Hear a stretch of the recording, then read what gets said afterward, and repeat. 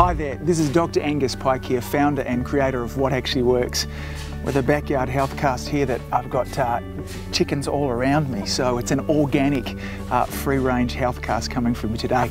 I want to talk with you today a little bit about the Charles Dickens book called A Christmas Carol.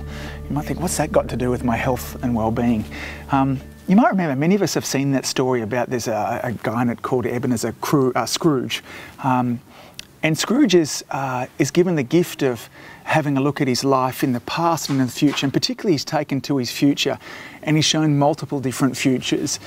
He's shown a future that if he doesn't change his ways right now, and it's a bleak looking future where he is an old, lonely man with no kind of friends and really isolated from the community.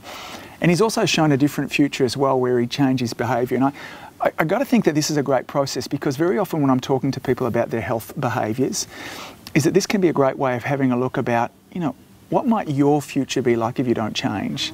So, you know, that exercise program that you've been putting off for days, weeks, months, years, decades for some of us, you know, the fact that you've been thinking about kind of cutting down on your alcohol, or maybe you've been thinking about kind of improving your communication with your spouse, your kids, you know, whatever it is there. I want you to take a moment right now and just imagine that if you don't make these changes, what might your life look like in 5 years? And what might it look like in 10, 20, 30 years as well? Now, this is a process worth actually sitting down and taking some time to really feel in its fullest and with great intensity as well. To imagine what those key relationships might be like. Imagine what your health will be like if you don't, you know, the silliest little things that extrapolated over time can have the most massive and enormous impact on your health as well. And after perhaps taking a moment to see that future, then it's worth then actually taking some time to actually write down. And to write down with as vivid and as descriptive language as you possibly can as well. What is it, you know, what is it like? What does it feel like to, you know, be older and lonely and overweight?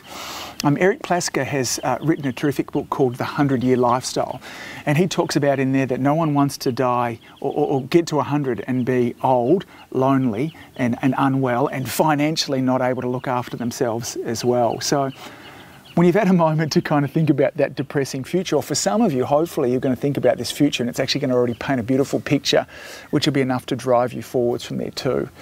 So if that's not a great looking picture, then for many of us, we really know the changes that we need to be making. And I guess now what the time is to do is slightly more pleasantly, is take a moment now to think about what your future would be like if you begin to make some changes.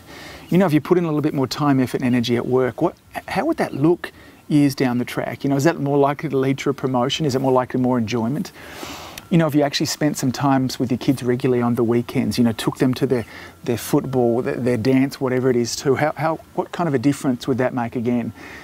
And then after you've had some time to really think about that also, then perhaps take a moment also to write down that new future as well. You see, it's these kind of pulls, it's creating this kind of vivid imagery that has an enormous impact on motivation, which is one of the pillars, and just one of the pillars, that'll lead to great behaviour change as well. So that's a process there about looking into the future. I kind of think about it when you think about that Dickens movie. And there's plenty of movies that kind of run on that same kind of theme where we look forwards as well. So this has been Dr. Angus Pike here, founder and creator of What Actually Works, where we help people to get well and to stay well. So if there's been any ahas about this, or if something's come up for you, any questions at all, then be sure to post them down below here. I'd love to get your feedback. This is what helps me kind of design these little videos and stuff for us as well. So I look forward to seeing you again soon.